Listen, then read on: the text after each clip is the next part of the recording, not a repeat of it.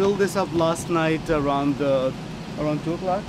Yeah, 2 o'clock, because it takes only 2 hours before it empties, and at this point, you know, there is no point, you know, putting more gas. We have one pump in the back. The pumps in the basement, they stopped working since they cut off the electricity.